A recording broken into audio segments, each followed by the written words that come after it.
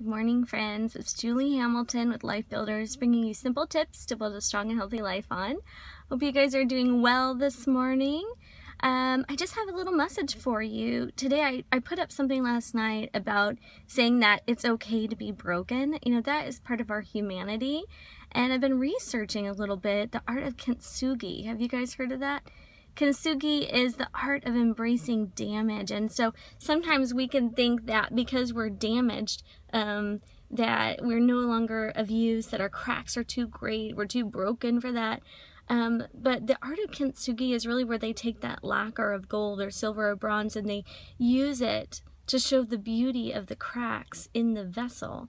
And so I just wanted to encourage you today that I'm looking up here because my coach is sitting right here and he's gonna think I'm a total dork for doing this, but anyway, so the art of kintsugi really is just embracing the things that have happened, and the concept is that it makes the piece even more beautiful. So if you're broken, you've gone through some broken things. For me, my hardest broken things would probably be struggles with anxiety and panic disorder. Is totally laughing at me. Anyway, anxiety and panic disorder, and then, you know, of course, my marriage 2 years in at our 2nd anniversary, I was about to leave, and you know, our marriage was really bad. It was really hurtful. It was really painful, and those things left cracks. And I even said I remember saying to my pastor, I said, "Oh my gosh, I feel like a sheet of plate glass broken in a million pieces, and if I get hit one more time, not literally, but with a bad a hurtful word, I feel like I'm going to shatter and break into a million pieces." But, you know, there was that concept of feeling broken.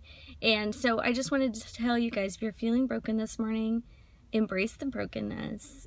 It's not over. And those broken places are what's going to make you able to reach more people, to minister to more people, to touch more people, to understand where they're at. And they're actually what makes you beautiful. So let that tenderness come, let the humility come.